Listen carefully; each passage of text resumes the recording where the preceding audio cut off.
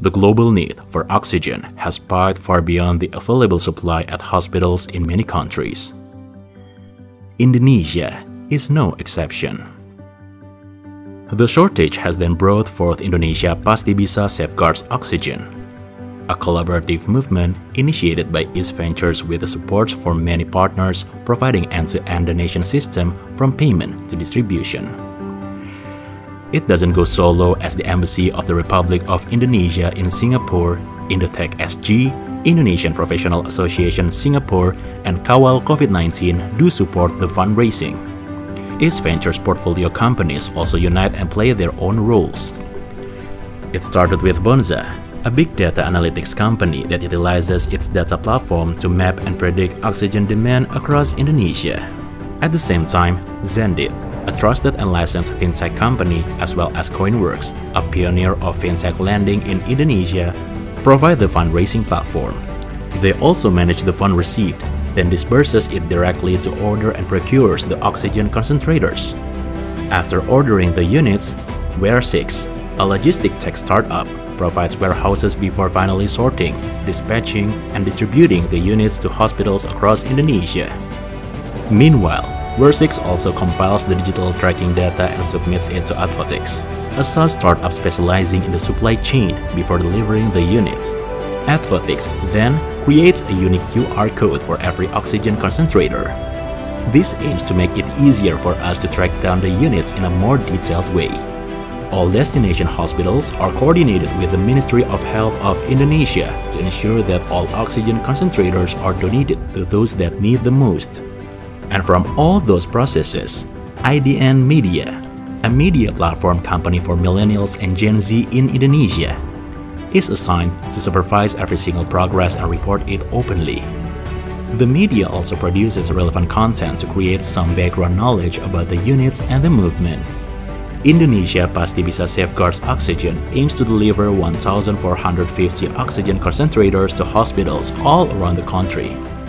Delivering 1 up to 10 liters of oxygen per minute, the oxygen concentration will range from 87% up to 95.5% depending on the level of the flow range. The maximum outlet pressure is 70 kilopascals and the pressure relief mechanism operates at 250 kilopascals, with noise level that is less than or equal to 60 decibels A. Back then, on 12th of July 2021, IDPB Ventures first initiated the fundraising. Then on 13th of July 2021, the first 200 oxygen concentrators arrived in Indonesia. We started to distribute the first batch of the oxygen concentrators to 33 hospitals in 10 provinces on 17th of July 2021. 21st of July 2021, Indonesia PASTI BISA Safeguards Oxygen managed to raise over $1 million 4 days ahead of the schedule. 1 week later, 28th until 30th of July 2021, 500 oxygen concentrators arrived at Soekarno-Hatta Airport, Tangerang, Indonesia. 2nd of August 2021, Indonesia PASTI BISA Safeguards Oxygen closed its 2-week fundraising with a total donation of $1,213,354 from 790 individual and corporate donors. Meanwhile, as the distribution is still ongoing, we are proud of the capacity of our technology partners. Indonesia PASTI BISA donation distribution platform is also employed by the Ministry of Health to distribute COVID-19 relief grants for those in need. As of 1st September 2021, the fundraising has dispatched more than 7,900 oxygen concentrators and over 30,000 device accessories owned by the Ministry of Health. Indonesia PASTI BISA Safeguards Oxygen is committed to a coordinated digital system-wide approach to humanitarian relief.